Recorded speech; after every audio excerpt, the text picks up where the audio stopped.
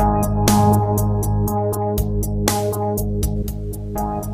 Ian Somerville, and in this video I'm going to be talking about software processes, the things we do when we're developing software systems. Now, a software process is a structured set of activities that covers all aspects of software development, from the early requirements for that system through development to deployment, evolution after the system has gone into use, and finally decommissioning of that system. There are many different formal software processes, but as I'll discuss in a separate video, there are 4 fundamental activities which we see in all of these processes, sometimes in different forms. These activities are specification, setting out what the software should do, design, organising the structure of the software, implementation and testing, developing the programs making up the software system and testing that these are free of bugs and meet the requirements, and evolution, changing the system after it's gone into use. Plan-based or plan-driven processes are processes where all of the activities in a process are specified in advance. A project plan is created and progress is measured against this plan. Agile processes don't have a detailed project plan, but rather they develop the software in a series of increments with the functionality of each increment dependent on overall progress in the development. It's easier in an agile process to change the software if the requirements are changed, simply because everything is not fixed and static at the beginning of the process. What we find in practice is that most software is developed according to a mix of plan-driven and agile processes. And I'll come back to this and discuss the kinds of process that are most appropriate for different kinds of software. Now, the original, the best known and still widely used plan-based process is called a waterfall process, and this came from a standard engineering process which had been used across the engineering industry for many, many years. It was introduced around about 1970, and it breaks the software development into a series of phases. These phases are requirements analysis and definition, system and software design, implementation and unit testing, system integration and overall system testing, and operation and maintenance. The problem with the waterfall process is that it's a document-driven process, so there's an output from each of these phases in the process. So if change happens at a later phase, it requires quite a lot of work to modify the documents earlier in the process. And this often means that we freeze the software. We avoid making changes, even if these changes would be to the benefit of the company or organisation buying the software. What we find is that the waterfall model is really only suitable when the requirements are well known, so we're not going to have a lot of change in that system. And this is not typical of most business systems. Most business systems change very quickly indeed. It's more true of critical systems where it's very important that requirements are developed and analysed in detail to ensure that the software is safe or secure.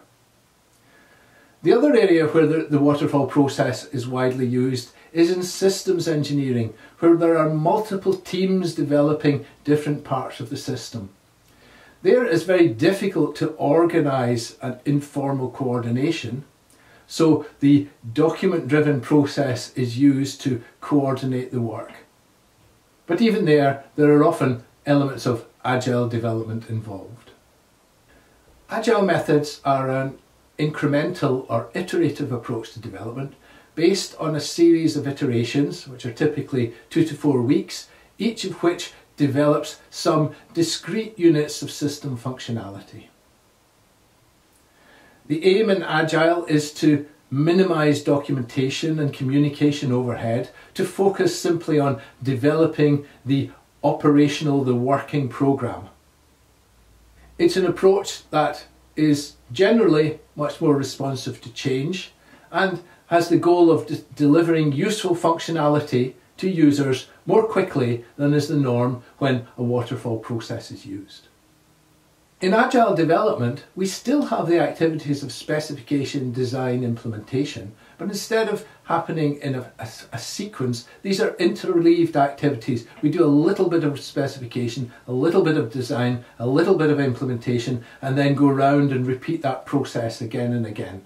So that's the characteristic of iterative or incremental development processes, which is that the fundamental activities, or at least the fundamental development activities, are interleaved. The benefits of Agile is it's often cheaper to accommodate customer requirements change because the requirements don't all have to be specified in advance. As an understanding of the system develops, new requirements frequently emerge. It's generally easier to get feedback from the customer while the system is being developed, because the aim in Agile is always to have a workable version of the system so that the customer can see what's going on and can check that it's what they want. And in some cases, it's possible to combine incremental development with incremental deployment, where the customer gets an interim version or versions of the system so they can get useful functionality delivered to their business earlier than would be possible with a phased approach to software development. The problem with Agile is the lack of visibility. Because documents are avoided, it's often difficult to actually know how the system is actually progressing. It's also difficult to coordinate activities across different teams.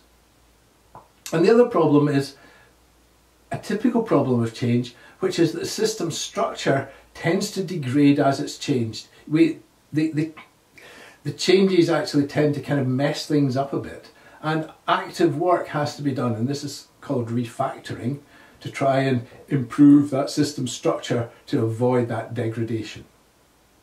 The final process that I want to talk about here, or the final generic process I want to talk about, is a process based on integration and reuse.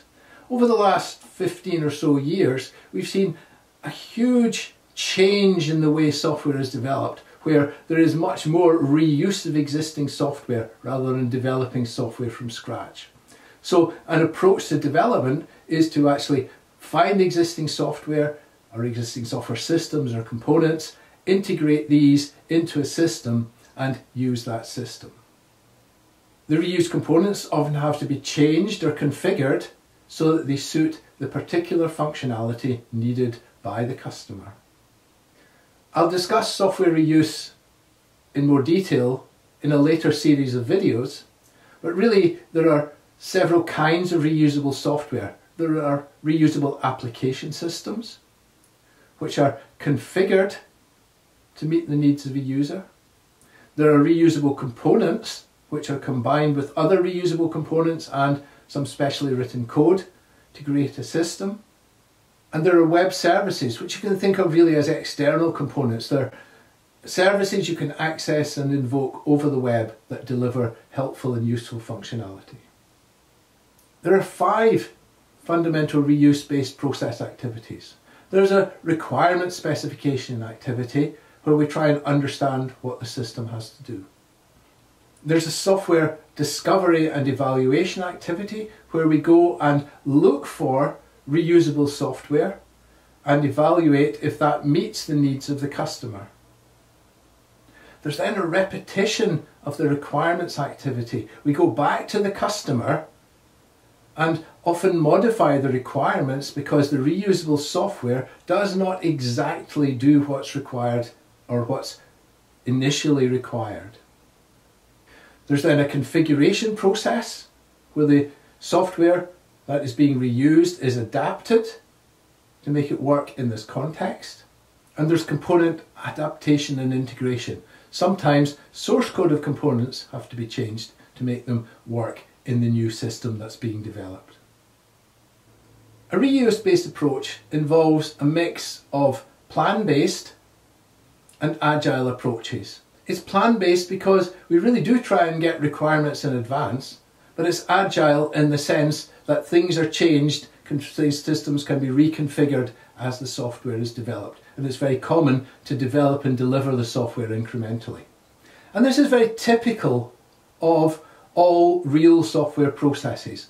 There's not a hard line between plan-based and agile processes. But if we look at different kinds of software, critical systems, such as safety critical systems, need to have a very detailed analysis of the requirements. So we need an upfront requirement specification. We need documents to ensure that the work has been done properly, and we can demonstrate that the system is safe. So these are usually developed using a plan-based process. Software products, off-the-shelf products, are now almost universally developed using an agile process. This is particularly suitable for this type of product because the specification is quite flexible. The specification is not coming from an external company, it's coming from the company that's developing the products themselves.